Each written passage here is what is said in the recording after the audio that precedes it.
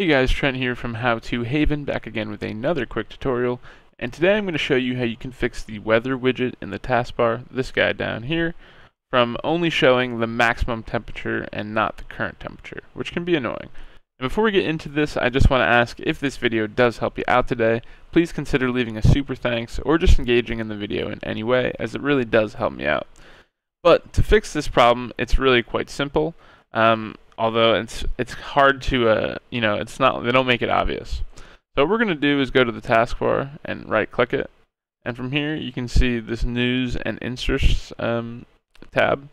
We're going to expand that and go to reduce taskbar updates. Hit that, and we're going to go back just to make sure it got set for sure. Okay, it's been set. At that point we're going to restart our computer. And then once we've restarted and loaded back up, we can check if the change has been made. Now, it might be hard to tell immediately because at whatever point of the day you are at, you might already be at the max temperature for the day. So the temperature that it is now might be the same as the max temperature. So there might be no change, but check again in the morning or something and see what happens. Anyways, guys, if this video helped, you know what to do. Peace.